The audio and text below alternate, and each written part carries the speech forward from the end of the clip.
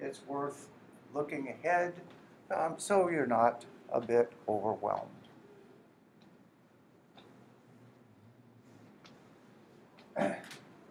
All right, this is the very simplest alkene. This is ethene, 2 carbons.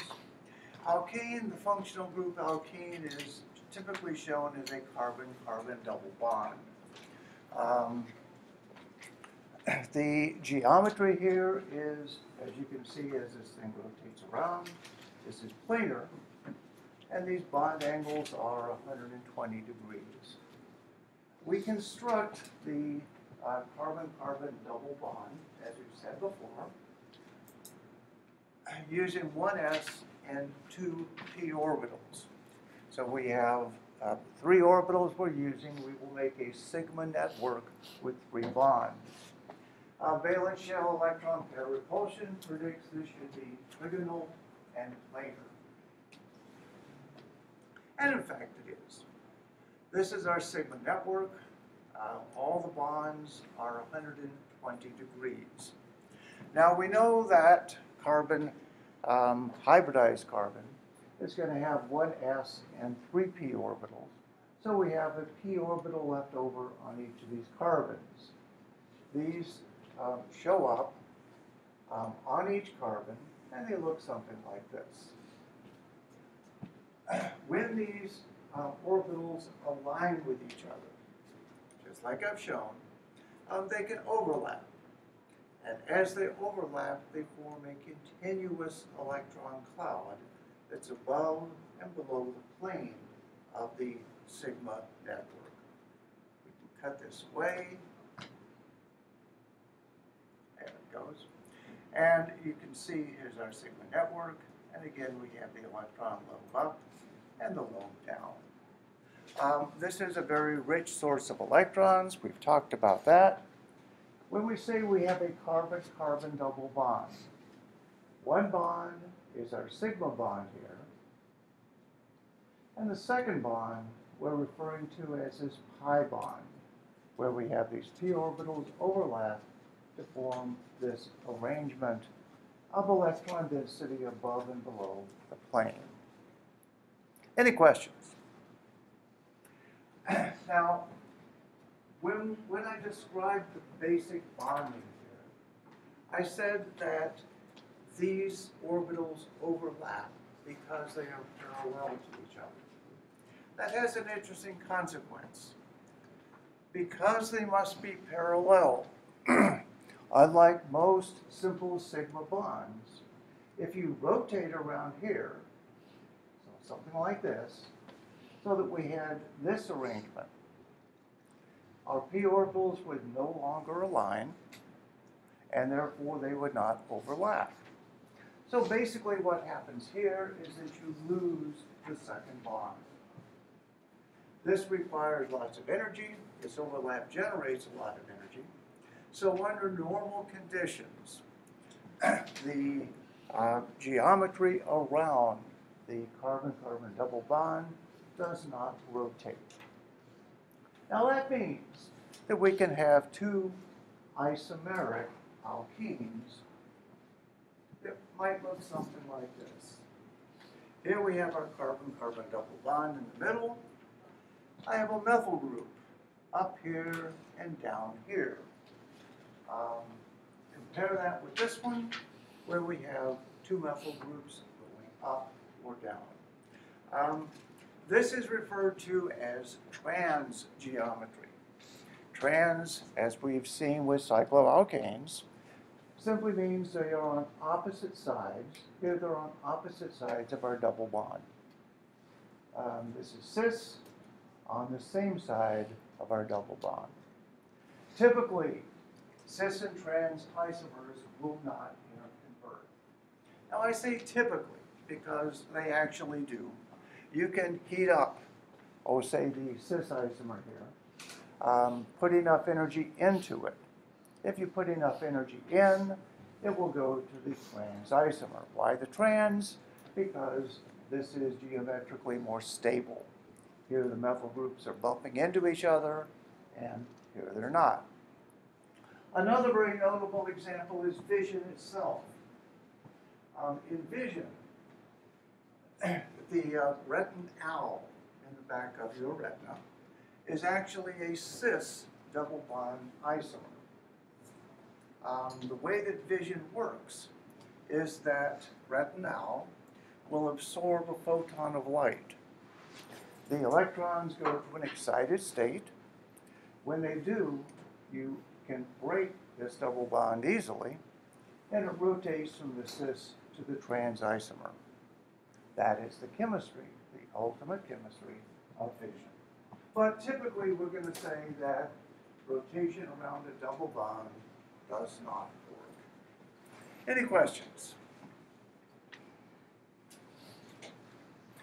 Well, let's just look at, okay, so this is, again, another example of stereoisomers. Let's just look at what we know about alkenes, cycloalkenes, alkanes, and now alkenes. We know that the general formula for an alkane was CnH2n plus 2. So that means that if we had 2 carbons, we would expect 6 hydrogens. If we have 12 carbons, we would expect 26 hydrogens. So that's just for a simple alkane. Next, we looked at cycloalkanes. In a cycloalkane, we said our general formula was CnH2n. So 2 less hydrogens. Again, 6 carbons, 12 hydrogens, 5 carbons, 10 hydrogens. For every ring, we lose 2 hydrogens in our compound. Well, alkenes are just like cycloalkanes. Again, the general formula is CnH2n, and we've lost 2 hydrogens. It's obvious to see we've lost them here on our carbon-carbon double bond. This gives rise to a notion called degree of unsaturation. Now, this is something that's useful analytically. It's also going to be very useful next semester when we do spectroscopy. We're going to be able to take the basic formula, and from the basic formula, for a hydrocarbon, we can tell how many double bonds or rings total there are in a compound. And that's useful if you're trying to build a structure from little bits of data. Let's see how this works. Here we have 2 compounds. Calculate the degrees of unsaturation in both of them.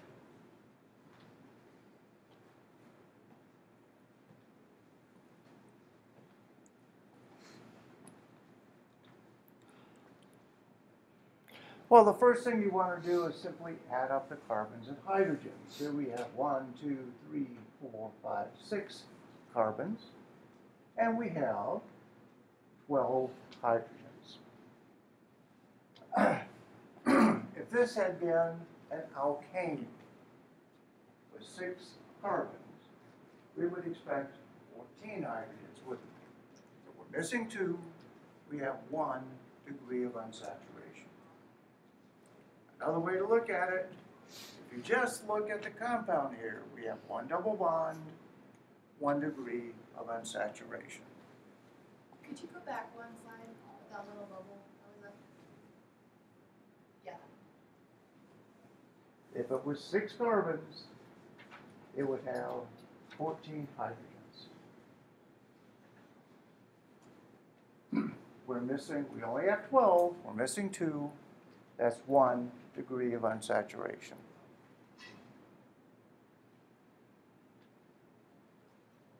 Let's do the next one. Add up the number of carbons. If this was a simple hydrocarbon, how many hydrogens would it have?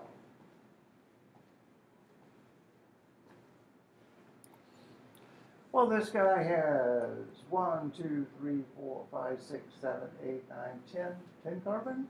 Yeah. Yeah. And it only has 16 hydrogens. If we had an alkane that was C10, it would have 22 hydrogens. So we are missing 22 minus 16, that's 6 hydrogens, right?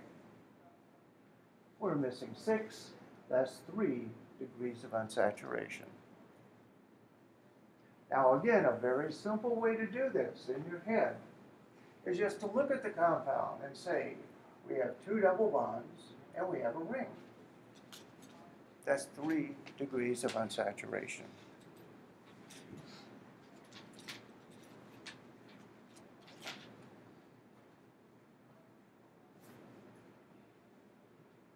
Now we can actually make degrees of unsaturation fun.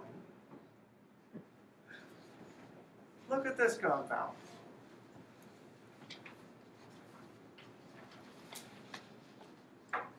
How many carbons? Well, we have 6, 7.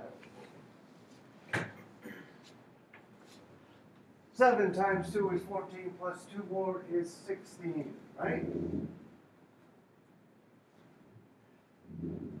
This is C7H12, so we have 2 degrees of unsaturation.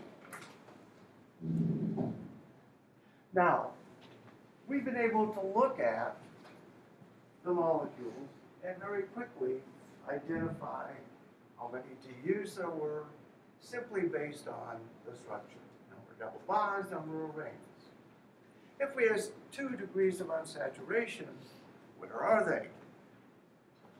Well, there are actually 2 rings here.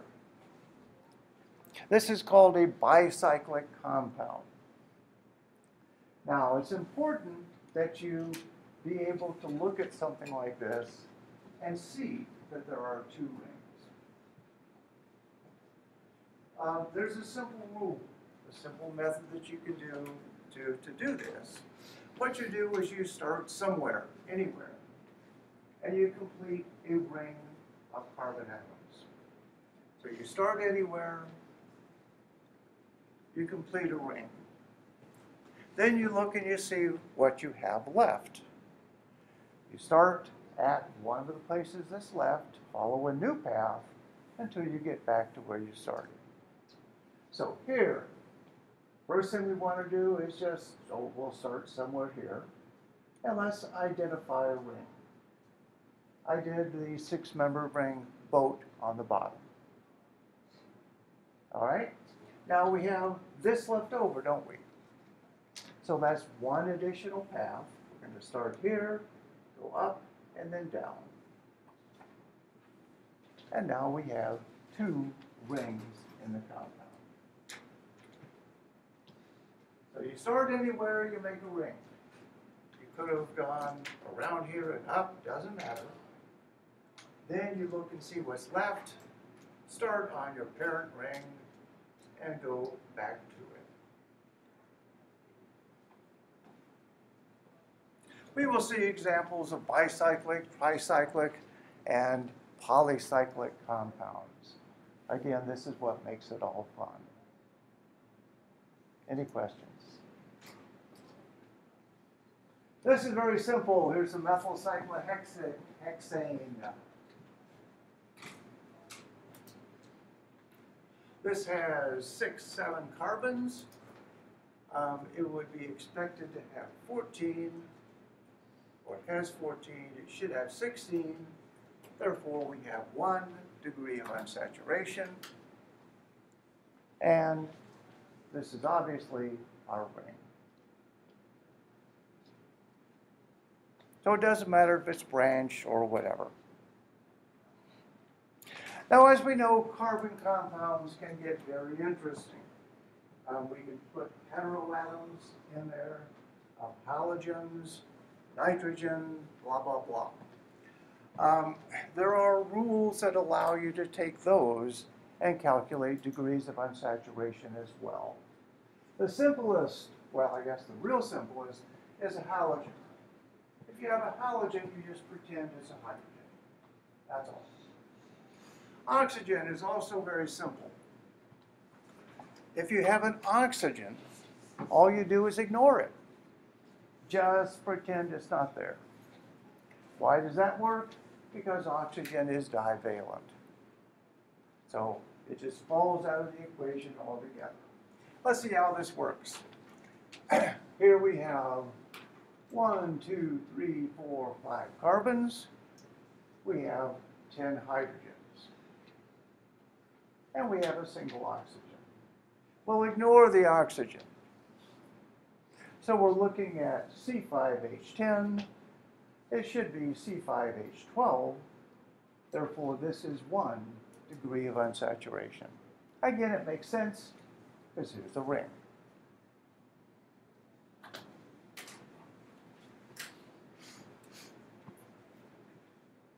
Let's do it again. This is an alcohol, isn't it? Here we have 5 carbons and an OH. This gives us C5H10O. Also, they're isomers, aren't they? Again, we should have 12 hydrogens. We simply ignore the oxygen. We need 2 more hydrogens. Therefore, this has 1 degree of unsaturation.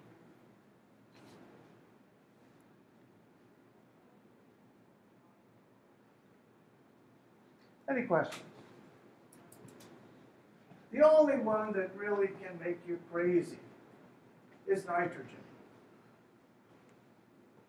Nitrogen is trivalent. Because it's trivalent, we can't just ignore it. And it's going to eat up 1 additional hydrogen in our formula. All right? So the rule here is that we're going to subtract 1 hydrogen for every nitrogen. So again, we're just going to look at the carbons, but we're going to subtract this hydrogen that's sitting up here on our nitrogen. For this first one, we have C5, H10, 11, and a nitrogen. We pretend that the nitrogen isn't there, and we take its hydrogen away too. Basically, we just made it into like an oxygen, didn't we? So we have C5H10, we should have 12, 1 degree of unsaturation. And that's what you'd expect. You look at it, you see 1 ring. I have a question. Is there hydrogen 11? Should it be 12 there or no? I'm sorry? No, there's 11. 11. 2, 4, 6, So that's 8, what 10, it is. 11. Because nitrogen is trivalent. This guy isn't amine. We have 5 carbons. So we have 2, 4, 6, 8, 9, 10, 11 hydrogens. So this is C5H11, and again, they're isomeric. So we just get rid of our nitrogen, and we get rid of 1 hydrogen along with it. So again, this looks like it's C5H10. If you're at C5H10, you're missing 2 hydrogens, and we have 1 Du. Once again, just look at it. There's 1 ring, 1 Du.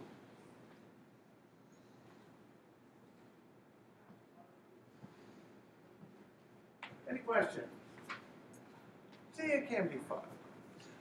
On the exam, of course, they're a little more interesting than these.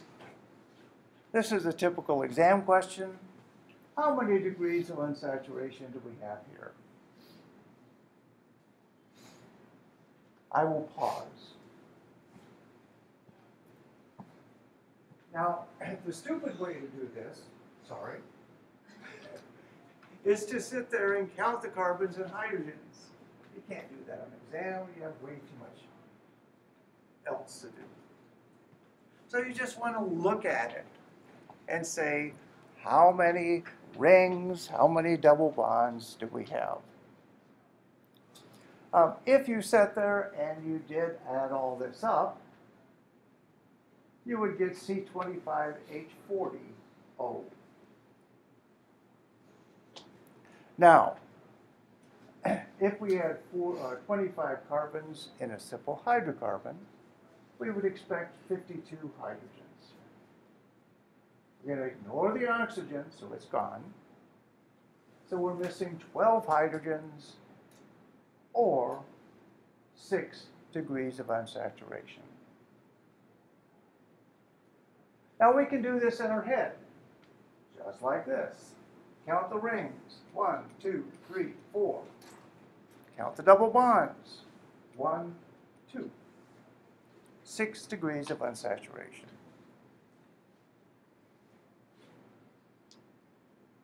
Any questions? Yeah. I just want to clarify. Okay, so you can count the degrees of unsaturation by counting the number of rings and Yeah. adding it to the number of. That's it. That's as simple as it can get, right? Or you can do it the long way and add it all up. 4 rings, 2 double bonds, 6 degrees of unsaturation.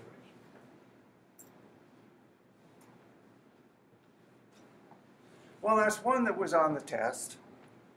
The other one that was on the test was this. Yes, that really is a carbon compound. This is called cubane. Yes, it really is a cube.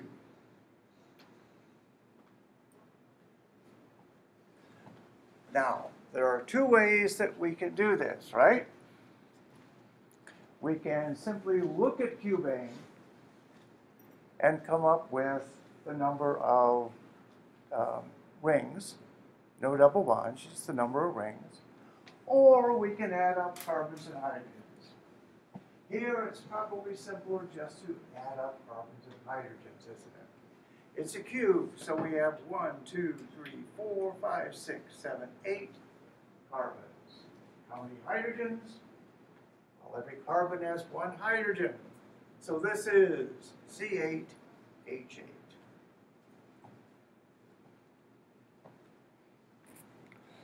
Now, if we had 8 carbons, we would expect 18 hydrogens, wouldn't we?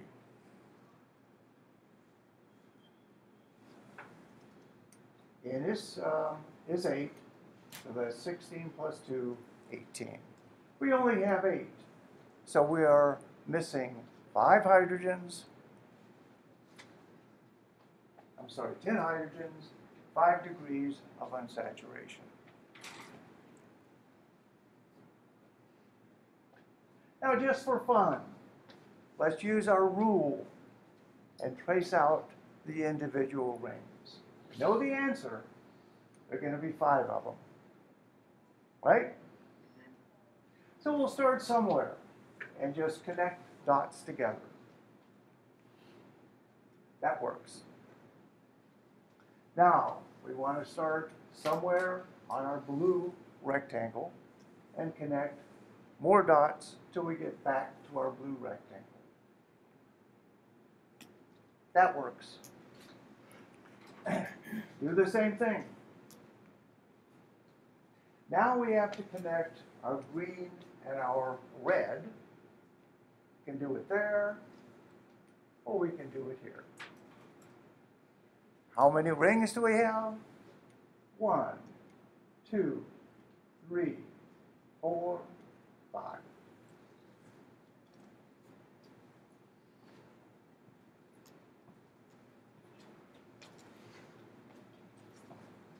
Any questions?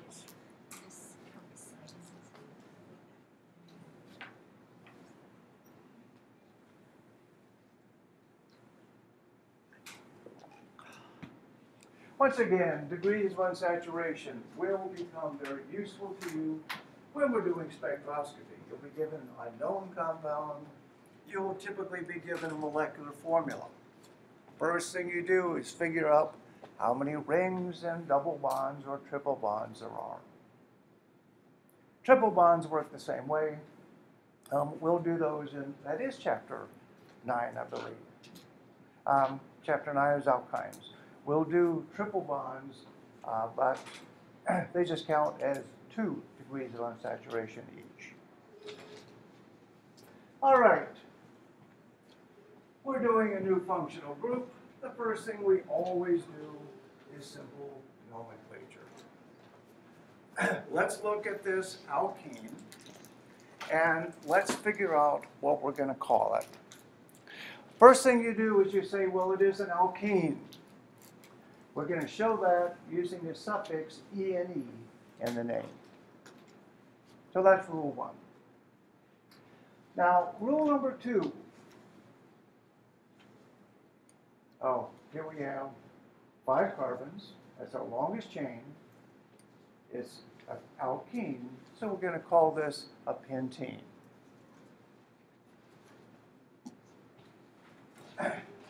Again, we're numbering the chain. We want to find the longest chain that contains the alkene. All right? That's what the rule is. Doesn't matter if there's more carbons going up this way. Your parent chain here must contain the alkene. The longest one here, 5 carbons, that makes this a pentene. Rule number 2, once we decide on our parent, we have to number it. The rule is we want to give the first carbon of the double bond the lowest possible number. So the parent must contain the alkene, and you must give it the lowest possible number. That means that this is going to be carbon 1, and we're going to go down here to 5.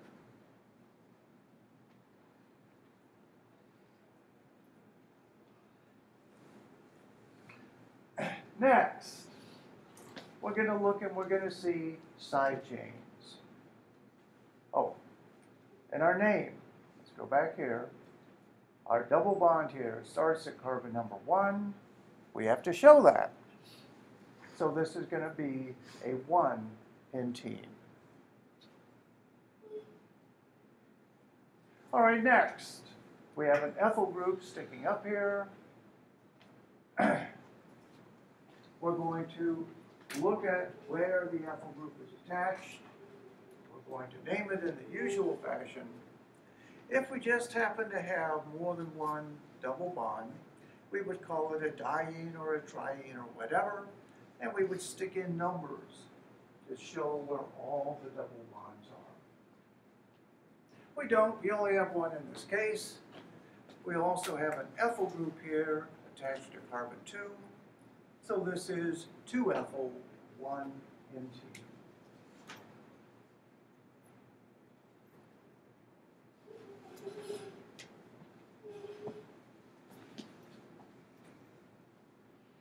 Any questions?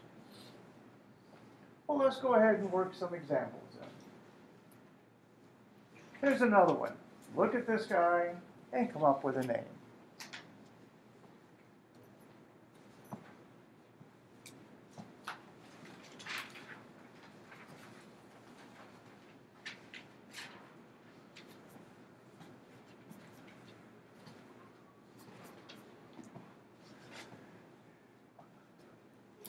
First thing you want to do is find the longest chain that contains the double bond, right?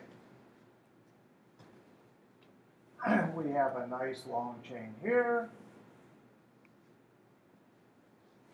We want to give our double bond the lowest possible number. Therefore, we're going to start numbering down here, making the first carbon of our double bond carbon number 3. Next, we're going to look and see substituents. We have 2 methyl groups here on carbon 6. So, we have 7 carbons.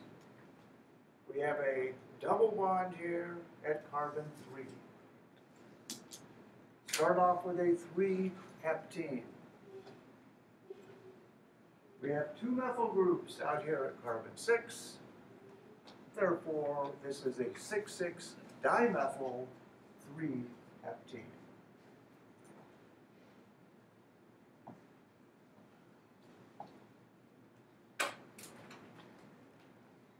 Any questions? Now note, we did not start numbering down here, did we? If this were just an alkane, this would be carbon 1, because that would give us a 2,2. But it's an alkene, so we must give the alkene the lowest possible number. All right, just like we have cycloalkanes, we can also have, I forgot. We have stereochemistry here too, don't we? We have stereochemistry to deal with. Look at our double bond and see the carbons that are attached. This and this are on opposite sides of our double bond, aren't they? Therefore, we must indicate that stereochemistry as trans. The full name would be trans 6,6-dimethyl-3-heptene.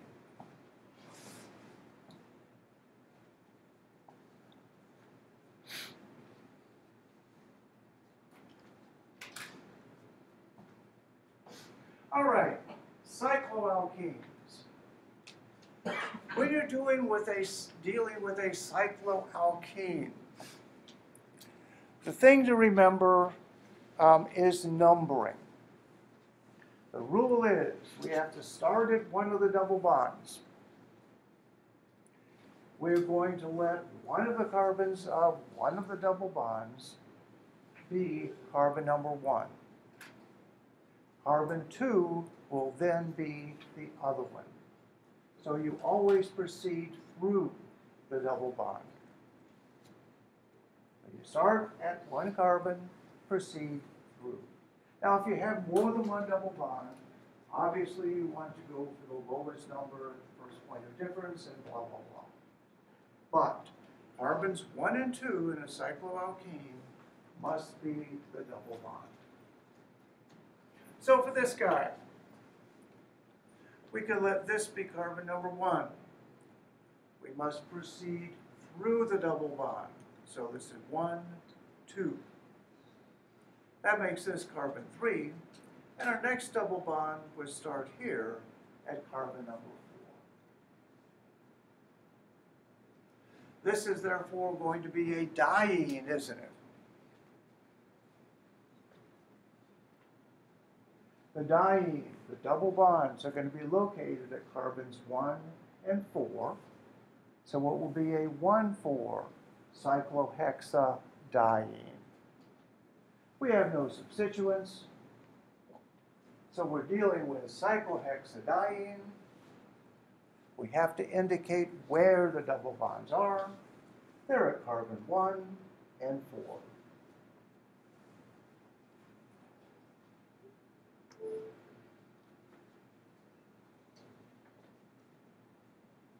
Any questions?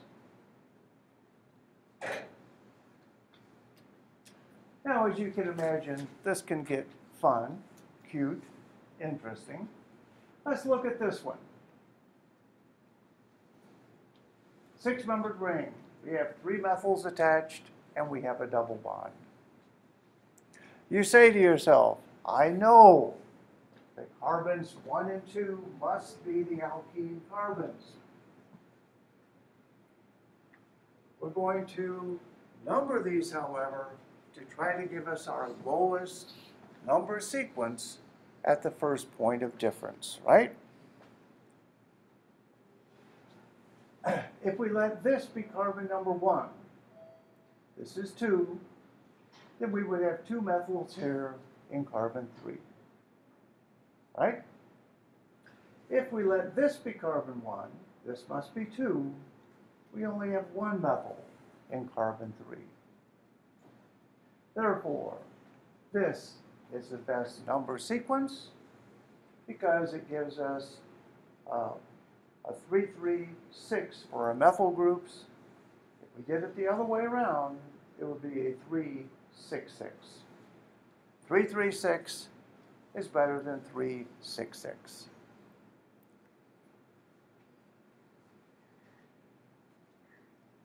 All right, our name. This is going to be a cyclohexene, isn't it? We don't need to number where the double bond is because we know it's going to be carbons 1 and 2. All we have to do is say it's a cyclohexene with these 3 methyl groups. So our parent is cyclohexene. We have methyl groups at carbons 3, 3, and 6, 3 of them. 3,6,6 trimethyl cyclohexene. It wouldn't be incorrect to include the number, would it? If you use the other number, No, if you include the one cyclohexane, it would be. would be incorrect?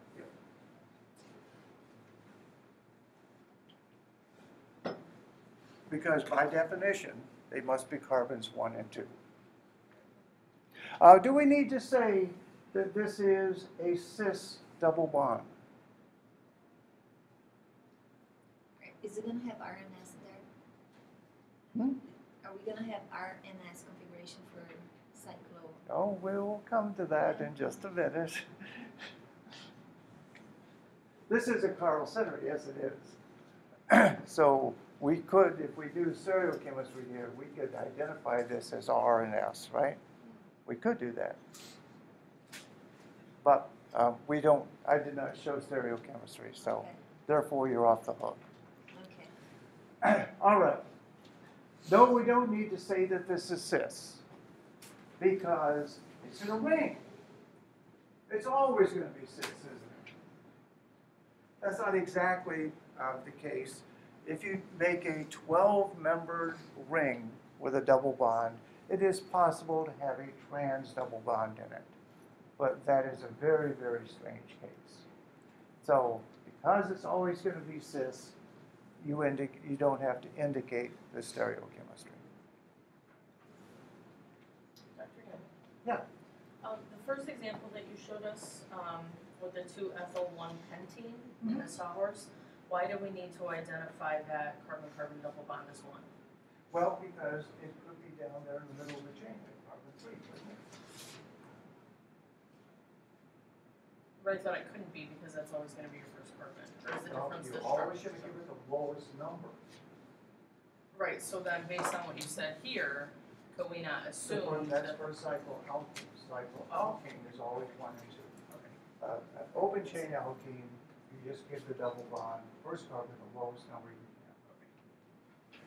All right, here we have a stop sign with a bunch of things hanging out and a double bond.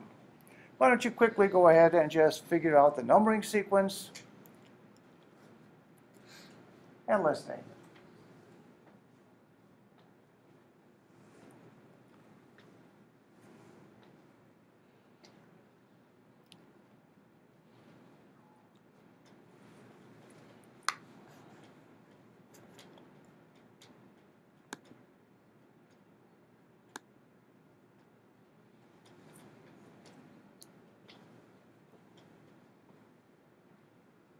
Remember, carbons 1 and 2 must be the carbons of the double bond. And we want to go either clockwise or counterclockwise so that we get the lowest number sequence at the first point of difference.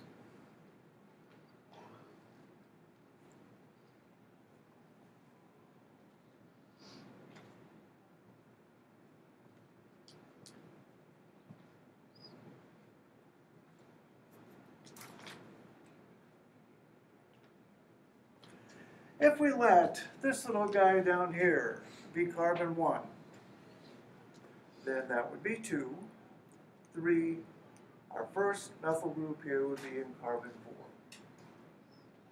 4. Okay? If we let this guy be carbon 1, we would have 1, 2, 3, 4, 5. We have 2 methyl groups in carbon 5. 4 is a lower number than 5, isn't it? Therefore, we're going to number it this way. This gives us a 4,6,6 as opposed to a 5,5,7.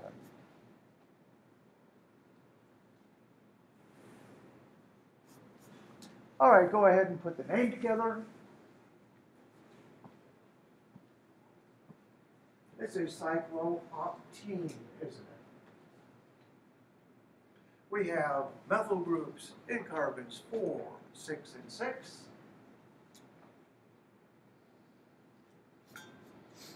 Cyclooctene is our parent.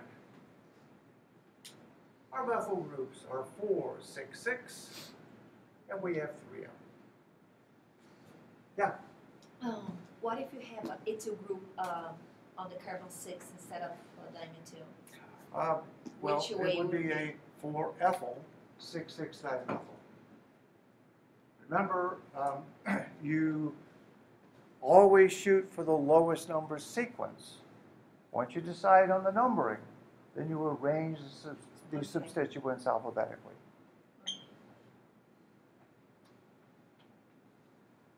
All right, well, this is fun. I hope that you now visit the little tutorial that I showed you and practice some of these things, because the ones on the tutorial are actually very representative of the kinds of things that you would see on exams or quizzes.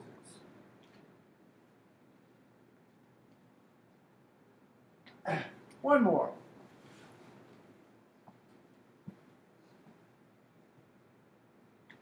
Step 1, do your numbering sequence.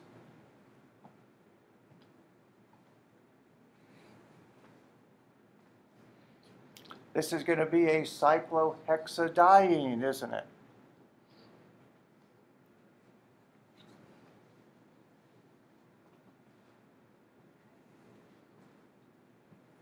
Now everybody looks at this and they really dearly want to make this carbon number 1 because it has a methyl group on it. But that's not good, is it? Because if that was 1, that would have to be 2. And then our next double bond would be 3, 4, 5. We're not going to number it that way. If this was carbon 1, this would have to be 2. And our next double bond would be up here at 5. Therefore, we want to give the double bonds the lowest possible numbers. So, that isn't going to be 1. This is. Now our double bonds are 1, 3, as opposed to 1, 5.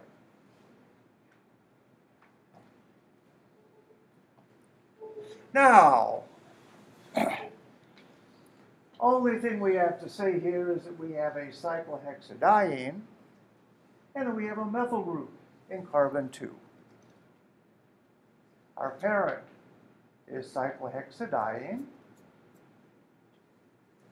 The double bonds are 1 and 3, 1, 3 cyclohexadiene, and carbon 2 as a methyl. If we had numbered it the other way, we would have 1 methyl, 1, 5 cyclohexadiene, and that's wrong. 1, 3 is better than 1, 5.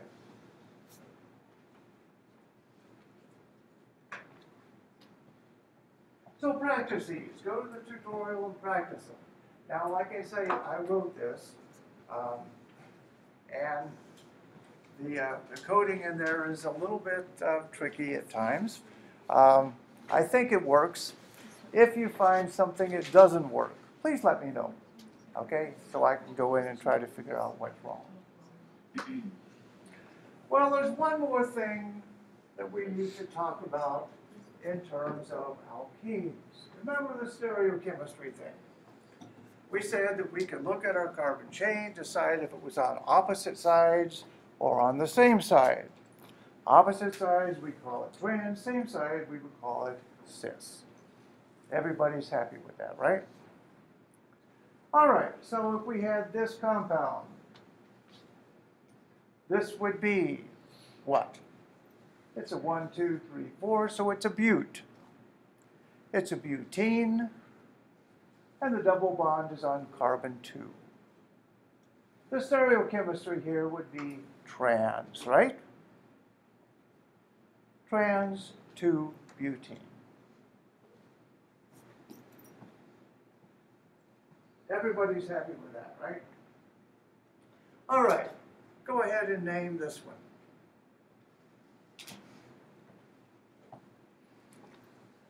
Is this guy cis or is it trans? Obviously, we have to tell because if the bromine was up top and chlorine down, that would be a different isomer, wouldn't it? Cis and trans isn't gonna cut it. Cis and trans is fine if you're dealing with very simple alkenes, but we need a better way. Now, this means learning an entire new set of rules. Except, this is organic chemistry. We don't like rules, right? So, we're going to use a rule that we already know. Remember, the Kahn-Ingold prelude rules that we use for RNS, we're going to use those all over again. Except instead of RNS, we're going to call them E and Z. All right? So we learned these rules. We had to live through them. We can do RNS. Now we're going to use the same set of rules and make it E and C. Just like before, we're going to rank according to atomic number. Now we're ranking the atoms that are attached to our double bond. Once we've done a ranking, we look to see on each carbon if the highest priority group is on the same side, we will call it Z. If it's on the opposite side, we will call it E. Now this is the only place that this is mean. You would like to think that Z would be the same as trans, because Z looks like trans, right? And that E, all these little things are coming out on the same side. That should be cis. But it's actually for the German. Zusammen, same side. Enthagen, opposite sides. So we have to apologize for that. But the concept is very simple. Just like we did with RNS, if we have a tie, we just go out the chain until we hit a tiebreaker. Just like in RNS, if we have multiple bonds, it's multiple of that atom. All right? So we get to use these rules all over again. Let's look at this guy. Is this guy going to be, well, we can't use cis and trans. Is this going to be E or Z? Step one, we have to find our periodic table and come up with atomic numbers. Hydrogen is 1, carbon is 6, bromine is 35. Now we go to each carbon of the alkene. We look to see which is the highest priority on each carbon. So on the first carbon here, this guy,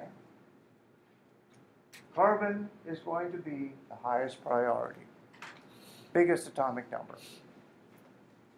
On our second carbon of the alkene, we have a carbon and a bromine.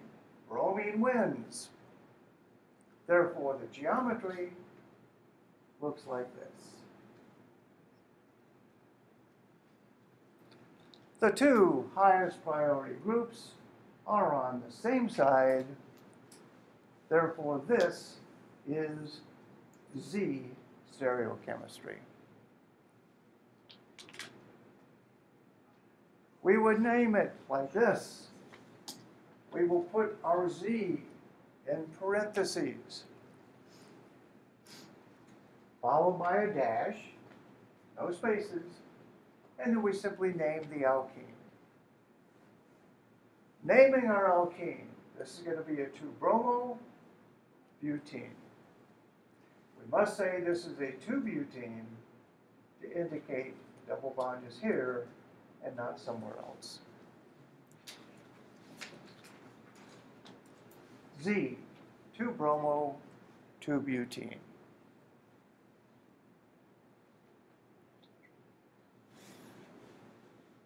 Let's go back and do the one that started all the trouble.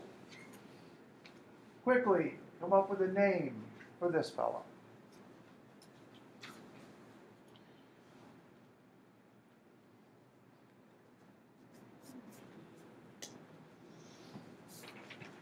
Atomic numbers, hydrogen is 1, carbon is 6, bromine is 35, and chlorine over here is 17.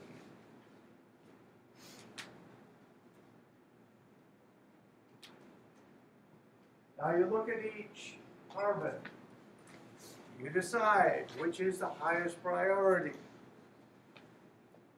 First carbon here, this is going to be the methyl group.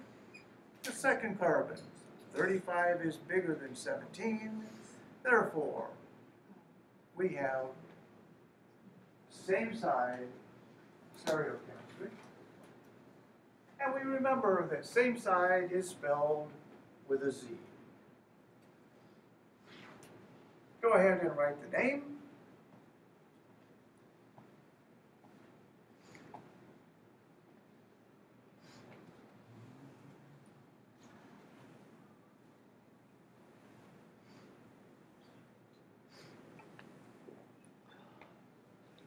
Our parent here has 3 carbons, doesn't it? 1, 2, 3. So it's going to be a propene. Attached to carbon number 1, we have a bromine and a chlorine. Therefore, it's going to be a 1 bromo, 1 chloro, and our stereochemistry is Z.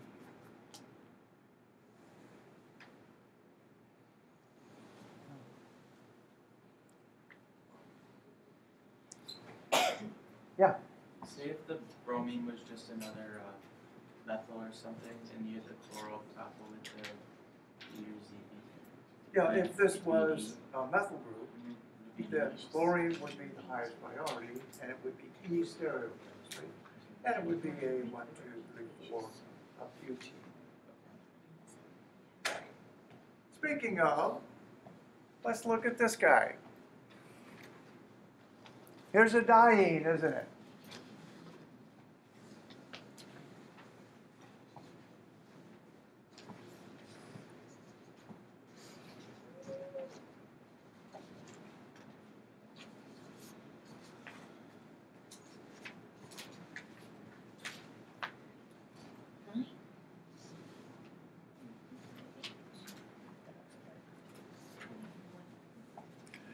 If we simply put in our atomic numbers, hydrogen is 1, carbon is 6, we have hydrogen, carbon, and here we have carbon and carbon.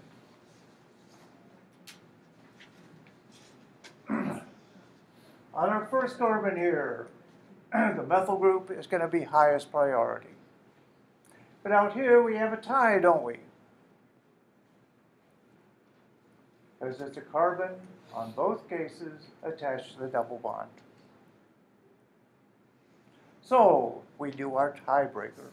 We ask, what is this carbon attached to, and what is this guy? This guy is in a double bond. This guy is only 3 hydrogens. Double bond counts twice, so we have 1 hydrogen and 2 carbons. So just to clear, it's not actually a, I know you use the same configuration as if we're doing chiral center, but it's not really a chiral center. Oh, it's not a chiral center? Yeah. No. It's just, We're using the doing, same system. same side, opposite sides. So, here we have 2 carbons, here we have only hydrogens. This is the highest priority. Therefore, our highest priority link looks like that. There are opposite sides of the double bond. We remember that opposite is spelled with an E. Now, naming this thing. Where do we want carbon 1 to be? Carbon 1 is going to be out here, so we can give our double bonds the lowest number.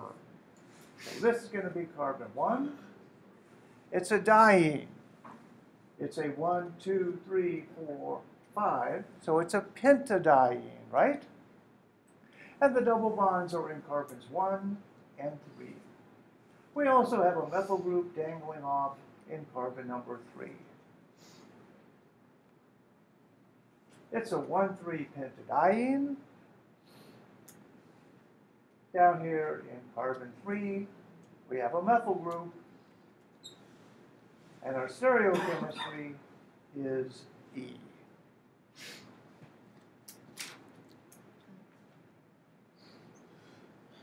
So this is just like we did with RNS, isn't it?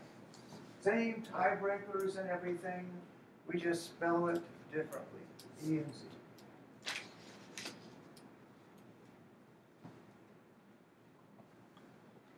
Let's do another one.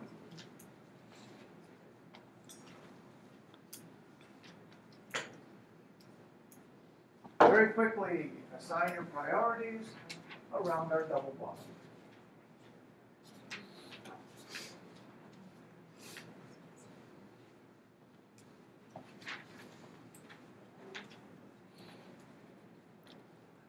We have a carbon and a hydrogen. Here we have a carbon and a carbon.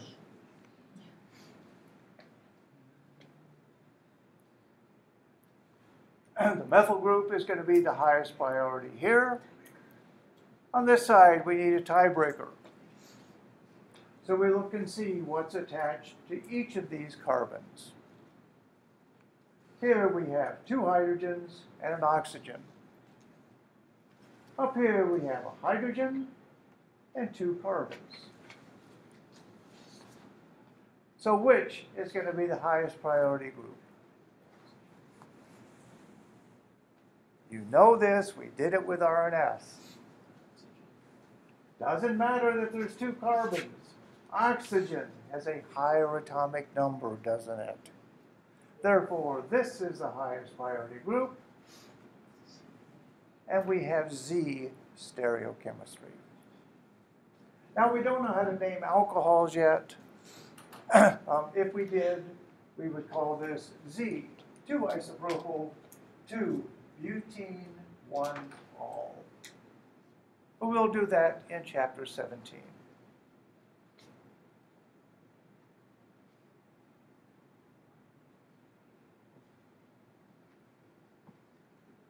Any questions? Yeah. Isn't it a 5-carbon chain? 1, 2, 3, 4, 5. Yes, it is. It is a pentene 1-all. Sorry. Thank you.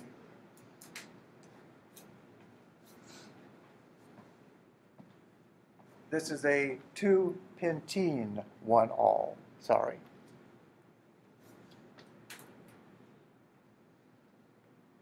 All right.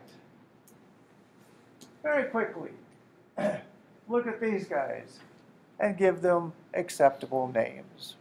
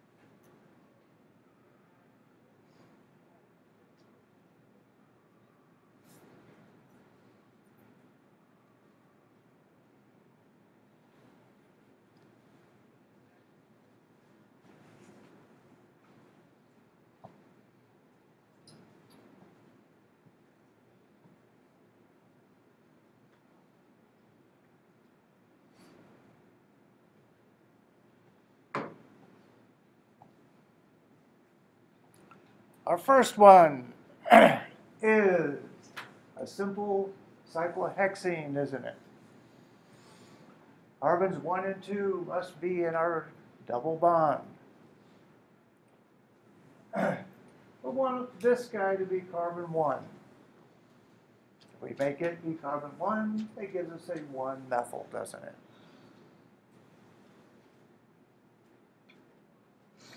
We also have a methyl group out here at carbon number 3.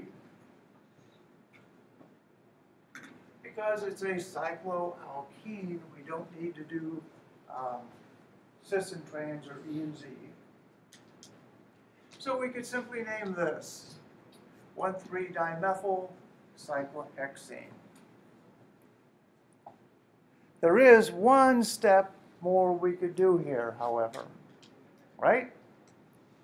Is this a chiral center? Yeah, it is. It is. Can you quickly in your head tell me what the stereochemistry is? Highest priority is going to be the double bond, then the CH2, then the methyl. If you looked at this from the bottom, so hydrogen is going away from you, I believe it is S stereochemistry. So the proper name would be 3S 1,3-dimethyl cyclohexene.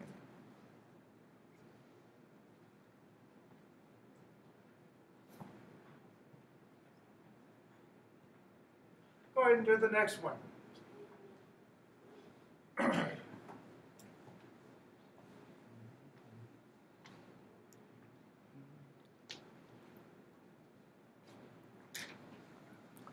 We have a simple alkene, don't we?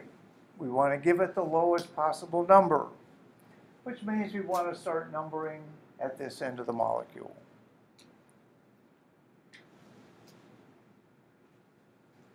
Our double bond is going to be in carbon number 3.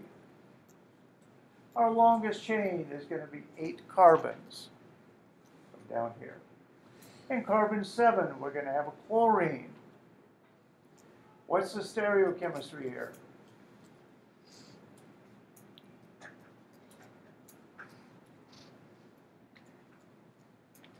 Well, on carbon 3, we have a hydrogen and a carbon, so carbon 2 is the highest priority group there, right? Here we have a methyl group and a CH2 that's attached to another carbon. So this is going to be the highest priority group, and our stereochemistry looks like that. It's on the same side, and we spell that with a Z.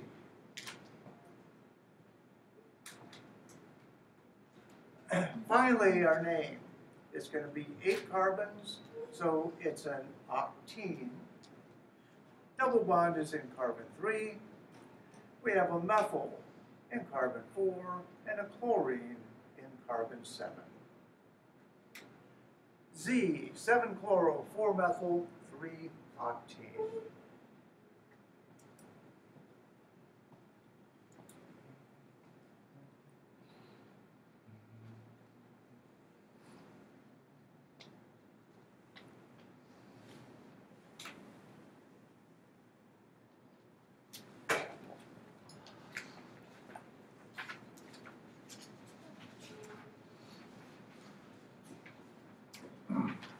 Cyclohexene with way too many methyl groups and an ethyl.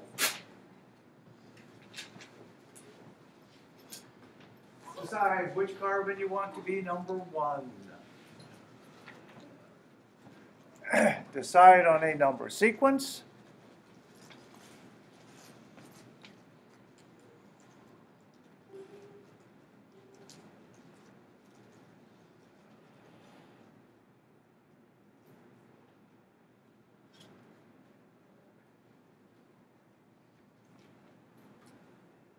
If we let this carbon up here be carbon number 1, the first number in our name would be a 1-methyl, wouldn't it?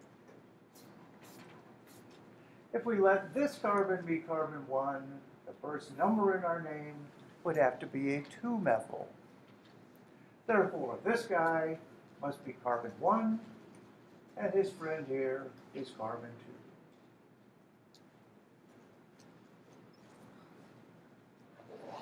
2. But wouldn't it have lower numbers on the other way? But remember, carbons 1 and 2 must be this. Yeah. In our name, the first number that you're going to generate from this sequence is 1 methyl. If we started here, our first one would be 2. 1 is less than 2. All right, put the name together.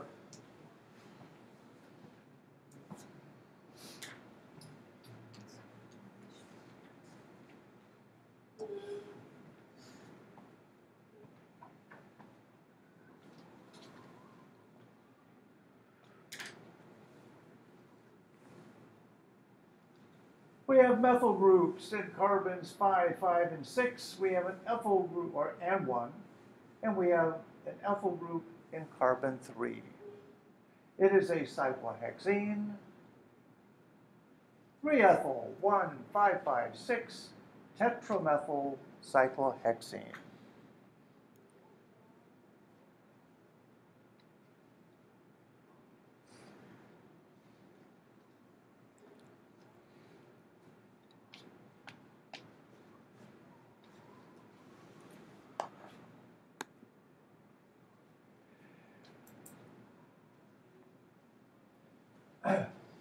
Here we have a cyclooctadiene, don't we? 8 carbons, 2 double bonds.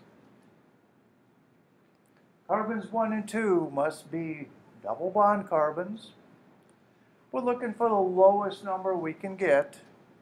That means we want this guy to be 1. That's going to give us 1 ethyl. Go ahead and write the name.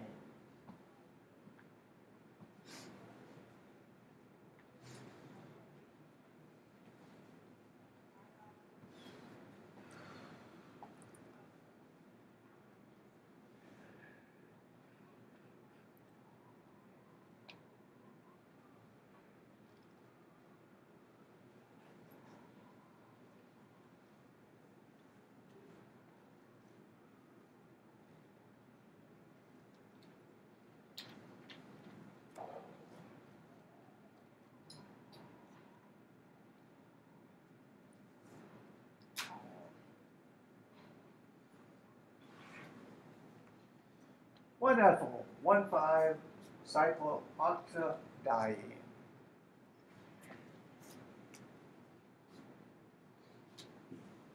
Double bonds at carbons 1 and 5.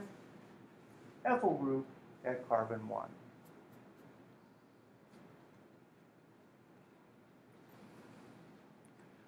Two more, and then we'll quit. Quit this anyway.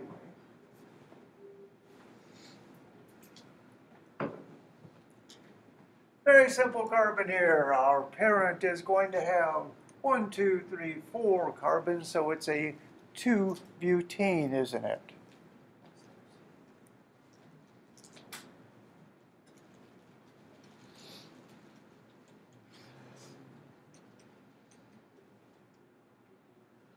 We're going to let the CH2Cl be carbon number 1,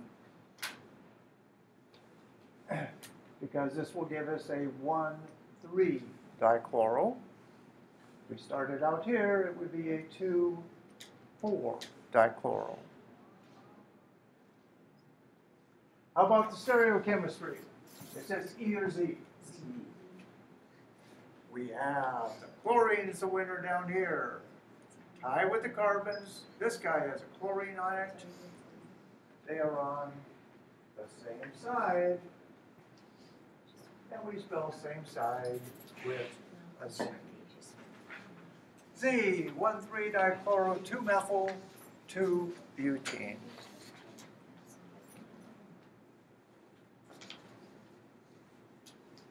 And our last one here. A little unhappy ring here with a double bond in it. This is a cyclopropene, isn't it? Carbons 1 and 2 must be the carbons of our double bond. we want to come up with the lowest number sequence, so we let this be carbon 1.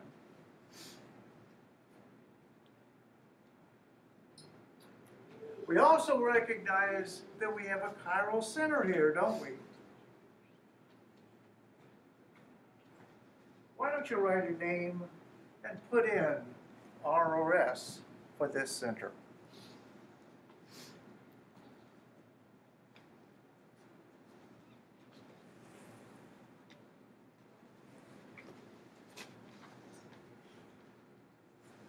It's going to be a dimethyl cyclopropene, isn't it? No, carbons 1 and 2 are a double bond. So it's a 1,3-dimethyl cyclopropene. If we looked at this guy, hydrogen is kind of pointing down.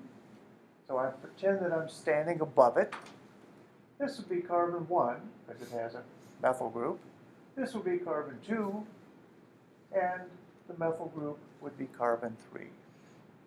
So it looks to me like it's going to go this way, and that's an R, isn't it? I didn't put the R in, but this is R, in parentheses, 1,3-dimethyl cyclopropene. Can you have R and T in the name? Yeah, you can. You have to indicate, I would put in the number for the stereochemistry. Here you don't have to on, if we had a longer chain keyboard. All right, again, more practice. On your Blackboard site, I don't know if any of you have been here, but there's a link for Organic Interactive, okay? If you click on this, it will take you to actually a very old page that I did. Here we have the old Organic Chemistry Online. The newer Organic Interactive is up here. If you click on that, it takes you to a McMurry site. And this is Organic Interactive that I wrote with John McMurry. You simply choose a chapter. Here I chose chapter 6. Click on Organic Interactive. You'll get something like this. These are not algorithmic. In those days, we couldn't do that. Now we do. But there are like, there's 9 problems here for calculating degrees of unsaturation. There are also, let's see, there's a whole bunch of things here for alkenes, reactions, nomenclature, whatever. It's just a nice, simple way to review. I'm not sure that Brooks Cole realizes that this site is still up and it's free, but it's there, and this is how you can get to it. Any questions? All right, enough of the nomenclature stuff. Let's go ahead and do some chemistry. In chapter 6, we talked about this reaction. We said that if you take an alkene and react it with a halogen acid, when we say halogen acid, we mean HBr, HCl, HI, HF doesn't do it, that you will add the elements of HBr to the double bond, and we will wind up with a bromoalkane. In chapter 6, we said that this reaction proceeded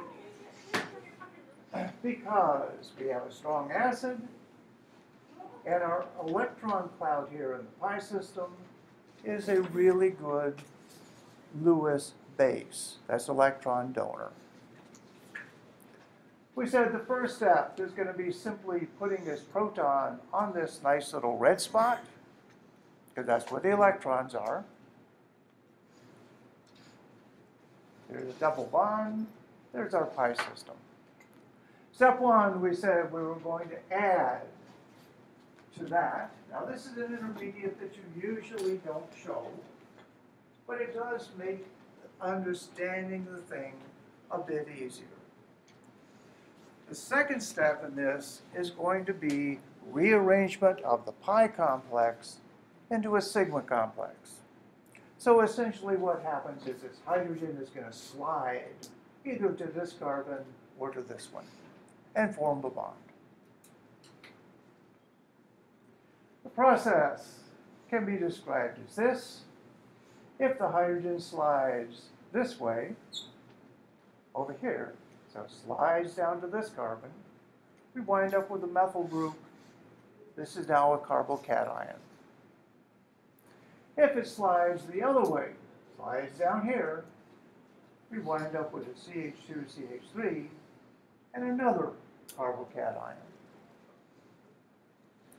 Now the energetics of this are such that we want to form the most stable carbocation. This primary carbocation is not formed. The only one that you get is the secondary carbocation, and this is the one that then goes on to give products. So the bottom line here is that we're going to add our proton to the carbon of the alkene that's going to give us the most stable carbocation. Why is that one more stable? Well, we're going to do carbocation stability in just a second.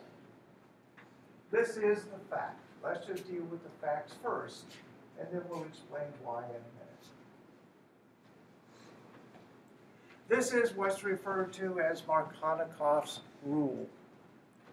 Markovnikov's rule actually says, in the addition of HBr, the hydrogen bearing, or the carbon is supposed to be, bearing the greatest number of hydrogens, will get the hydrogen. So this has 2 hydrogens, this has 1. Markovnikov says the hydrogen goes here, boom. Problem with Markovnikov's rule is that it's full of holes. And it's so much better, so much simpler if you simply remember the most stable carbocation is always formed. This carbon has the greatest number of hydrogens, but this is unequivocally the most stable carbocation. All right, so the theoretical explanation of why Markovnikov's rule works is that we want to form the most stable carbocation. We need to talk a little bit about carbocations. Carbocation, the carbon has 3 things attached to it and a positive charge. Because it has 3 things attached to it, it will be planar and trigonal. Now, it still has this p orbital. It's still there, but there's nothing in it. It's just empty. So this is what it looks like. Again, this is trigonal. Here's our carbon. It's trigonal. And we have our empty p orbital up and down. When you look at carbocations, the way you want to rank stability first is just to look to see whether it's primary, secondary, or tertiary. Very simple ordering. Oh, by the way, this is 120 degrees, again, trigonal planar. The simple ordering, tertiary is going to be the most stable. Secondary, then primary, then the poor little methyl group. Most stable to least stable. This is for simple alkyl carbocations. Because the carbocation here is trigonal planar, the carbocation itself, in order to be stable, must also be planar. Classic example, here's our bicyclic compound. What if we put a positive charge on this carbon? Well, the way I've got it drawn here, you could pretend that that's planar, couldn't you? But that's really not the way it is. This is a boat cyclohexane. So really, here's our boat. This is what we're talking about. This is not planar. And because it's not planar, it's very unstable. Let's see what we're in methyl. So, first thing you do for simple carbocations, you make sure it's planar, and then you simply see, is it tertiary, secondary, primary, or methyl? Tertiary is more stable, methyl is the least. Now, we can demonstrate this by calculating electrostatic potential maps for the different carbocations. There's a tertiary, a secondary, and a primary. Remember, an electrostatic potential map, the ability to support a positive charge is shown in blue. Electron excess is red. Here with our primary, we see a huge blue carbon. Secondary, it's much less. Tertiary, it's just kind of sky blue. Basically, alkyl groups release electrons. They release electrons inductively. So what happens is each of these methyl groups here will move some of their electron density in towards a positive carbon. That means the more methyl groups you have attached, or alkyl groups in general, the more electrons are shoveled in there, and the smaller the charge. One methyl group, big charge, two, in between, three, teeny tiny. So that's why tertiary is better, because of the inductive electron releasing of the alkyl groups. All right, next, when you're evaluating carbocations, you want to see if the carbocation is obviously primary, secondary, or tertiary. Then you want to see, is it resonance stabilized? Examples of resonance stabilized carbocations. If we have a carbocation that's adjacent to an oxygen, we can do a resonance form where we move these electrons in to form an oxygen-carbon double bond.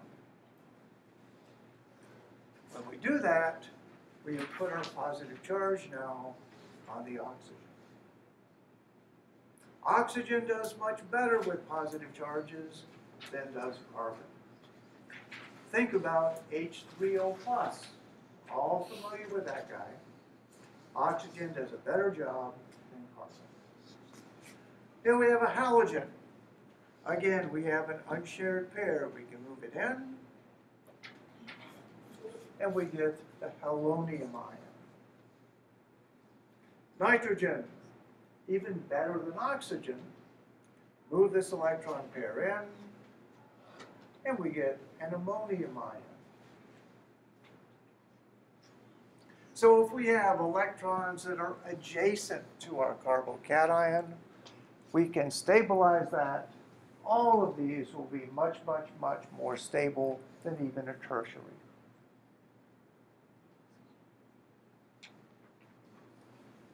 One more example of resonance stabilized. This is our benzyl carbocation. Now you would look at this and say, well, this poor guy is a primary, isn't it? That's not good. Think about it though. What can we do with this guy? We have this benzene ring next to it. We can take and move electrons from the ring out here. Now we have taken our positive charge off of this carbon and placed it in our ring by resonance. With benzyl, we can do this again. We can move these electrons over and put our positive charge out here. Finally, we can do it one more time and put the positive charge here. If we move the electrons up from the CH2, we're back where we started. So in the benzyl carbocation, we have spread the positive charge out over 4 different carbons. Spreading it out is good. This makes it, again, much more stable than even the tertiary. So step 1, we are evaluating carbocation. Primary, secondary, tertiary. Step 2, you look to say, wait a minute, is it resonance stabilized? Because resonance is always going to win.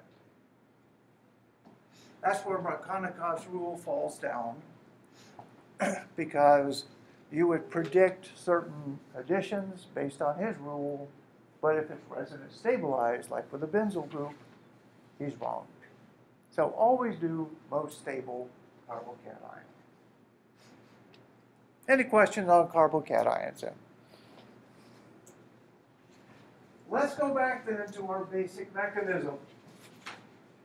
In our basic mechanism, we said we were going to take our alkene, we're going to add HBr, and we're going to form a bromoalkane. We know that this is a stepwise process, right? Step 1, we don't write it, but we know we're going to protonate the pi cloud.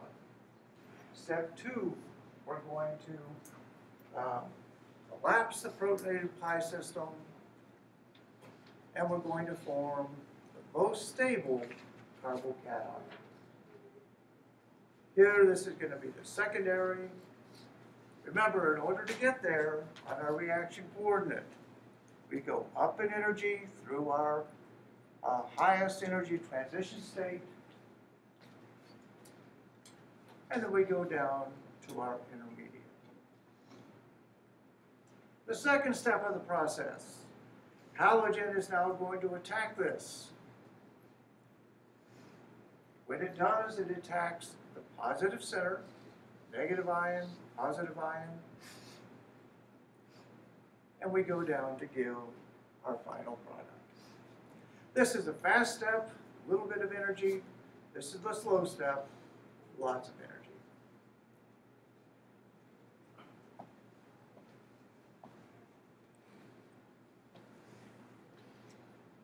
Any questions? Let's look at a movie. Everyone likes movies. Addition of HBr to ethene. Now, this isn't going to show the protonated pi intermediate. It's simply going to add a proton to our double bond to form the carbocation. Here it's a primary carbocation. In the fast step, bromide anion attacks to give product. Let's see if this works. Step 1. This accepts the proton to give the carbocation. Step 2. Bromide could attack from either the top or the bottom. When it does, we get our final product, the bromoethene.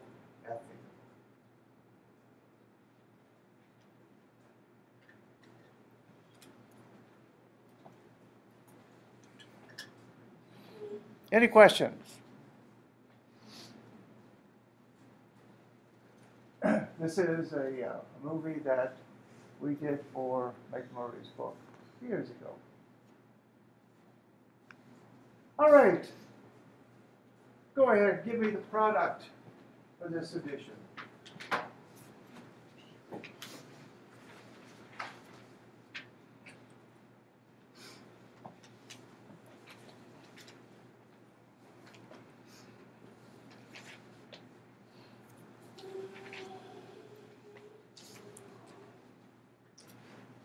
Quite often on an exam, I will make this a two-question question.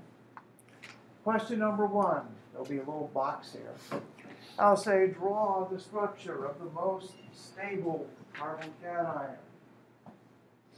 Box number two, draw the structure of the final product. So let's address it this way. We know we're going to protonate this. We can do it two ways, one to each carbon. If we put the hydrogen down here, we would get this. If we put the hydrogen up here, we would get this. We look at them and say, this is tertiary, this is secondary. Who wins? Tertiary does. So our most stable carbocation is going to be this guy.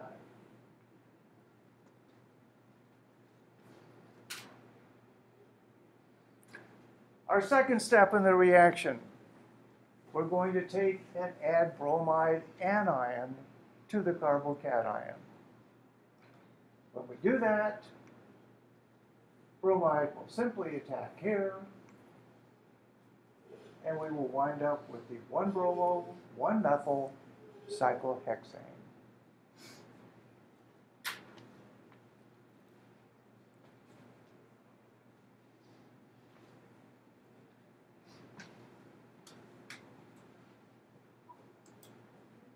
Now that's fun, isn't it? Step one, you look to see what carbocations you can form. You choose the most stable one and simply add halogen.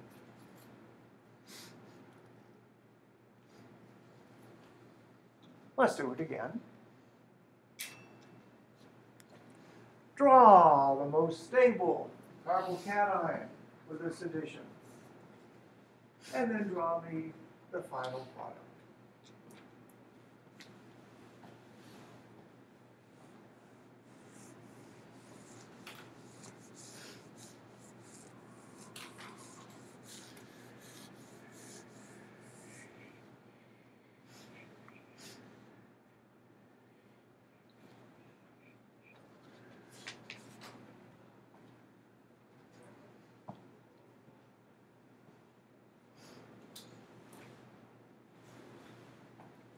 Well, we can add our proton to either of the two carbons. Which one does Markovnikov choose?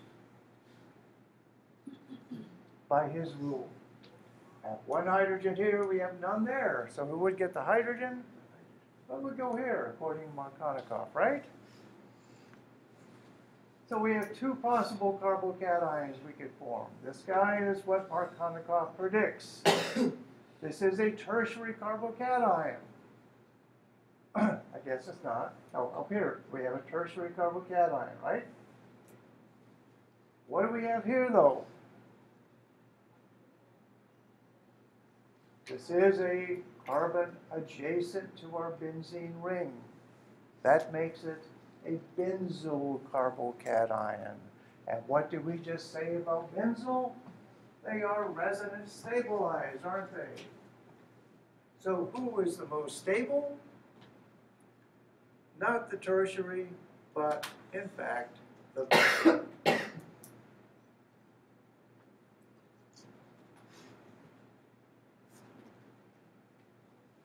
All right, so our most stable carbocation then we show simply as the benzyl carbocation. Now, we take and we add bromide anion to our positive carbon. Our product is the alpha bromo substituted thing. We don't know how to name that yet. That's chapter 14, I think.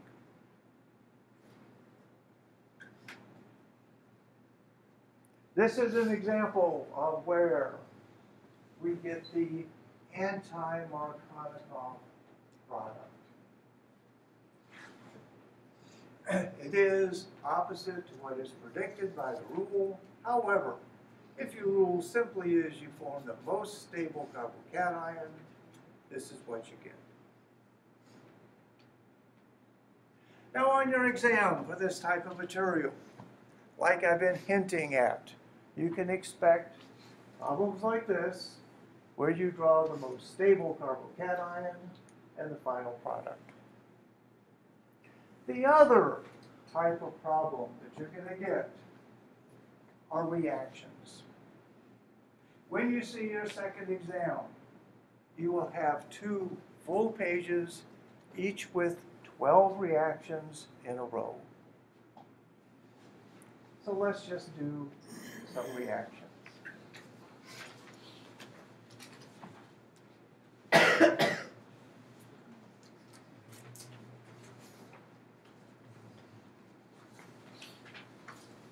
All you have to do here, don't have to show an intermediate, you just have to show the final product.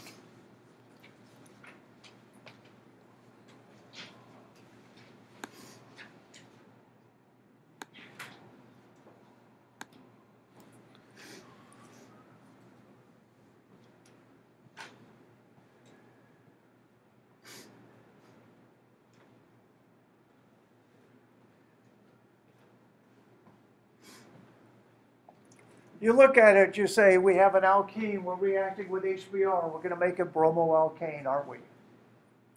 All we have to do is decide where the bromine's going to go. It will go to the carbon that forms the most stable carbocation, right? We have a primary carbon and we have a tertiary carbon. Which one is going to be the carbocation? Tertiary is more stable than primary. Therefore, bromide anion will add here. Here's the next one.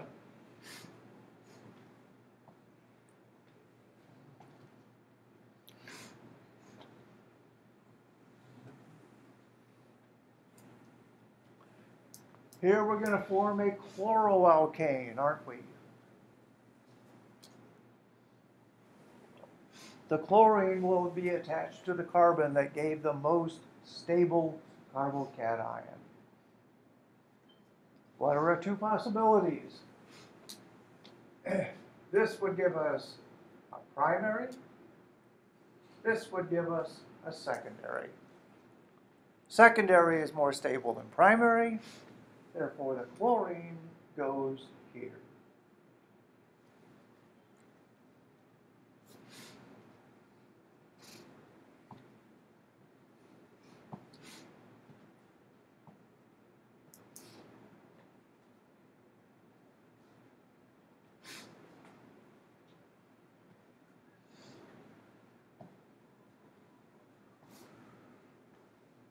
Our next one, we're also going to form a bromoalkane, aren't we? This stuff here, benzene ring with a double bond attached like that, that's styrene. You've all heard of polystyrene, right? Okay, well this is styrene before you make a polymer from it. We have 2 possibilities here. This would give us a primary carbocation, right? This one would be what? It's next to a benzene ring, so it's benzylic. Benzylic, next to a benzene ring, very stable. The chlorine goes, or bromine goes here. There's our most stable benzyl carbocation. And the bromine simply adds here.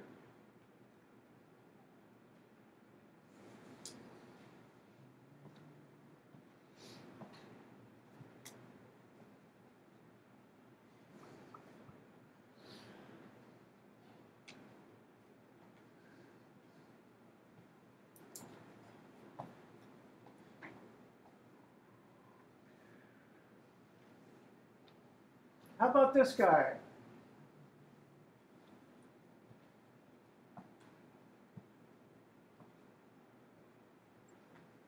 Actually, let's back up here. This one here, is this a chiral center? This carbon right here, is that chiral? What's attached to it? Benzene ring, hydrogen, bromine, methyl. Yeah, it is. Yeah, it is. So will our product be RRS? Well, it will be both, won't it? Why? Carbocation, go back here. Carbocation is planar, right?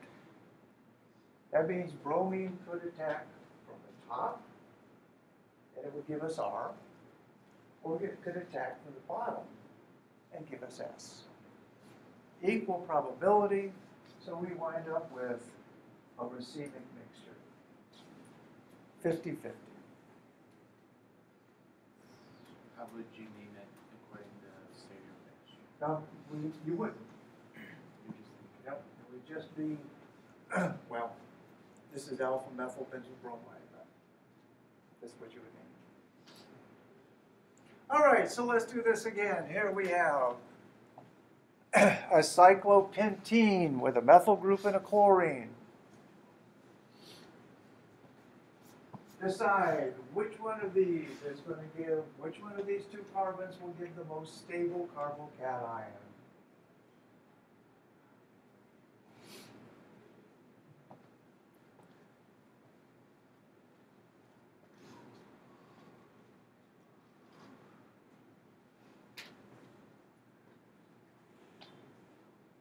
Well, if this was simply a problem on the exam, this is the product you would write.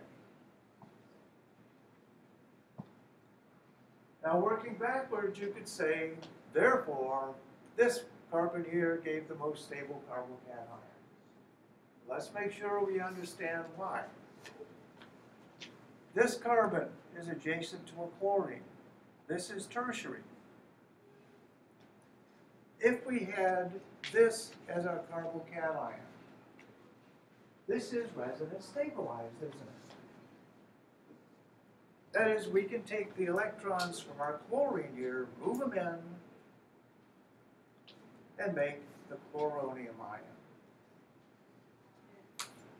Resonance always wins. Therefore, this is the most stable carbocation, and therefore this is our product.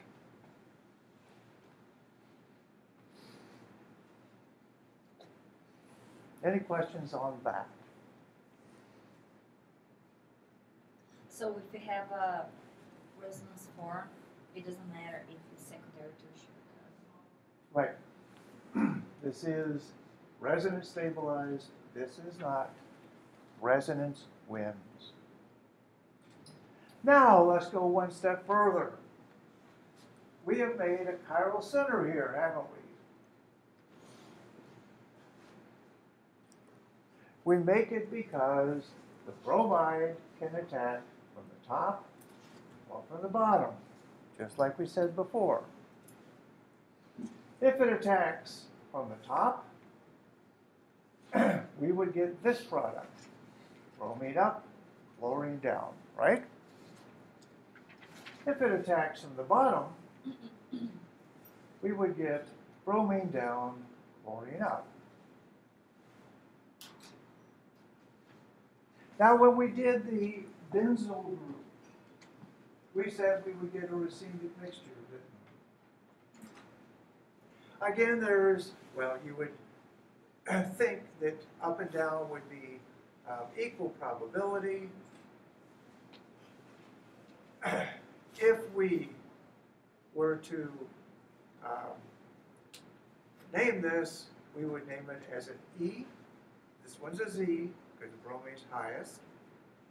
But in fact, unlike the benzyl, this guy, the major product is this one. This is minor. Why is that?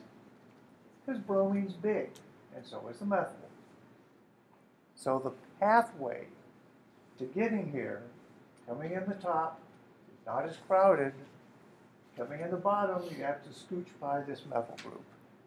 So this is actually the major product. Any questions? Lots of subtleties in organic chemistry. Yeah, So why are you using E and Z in there instead of R and S? you're right. I should have. Oh, Yeah. it should be R and S. Right. Okay. I have to change that slide. Okay. I was hoping you wouldn't notice, so I'll change it like that. Okay. All right. That does chapter 7. Again, just a warning. Chapter 8, we've done one reaction here in chapter 7. 1. Chapter 8, we're going to do 14 of them. Okay? Chapter 9, we will do 14 more. So, this is where organic chemistry gets interesting.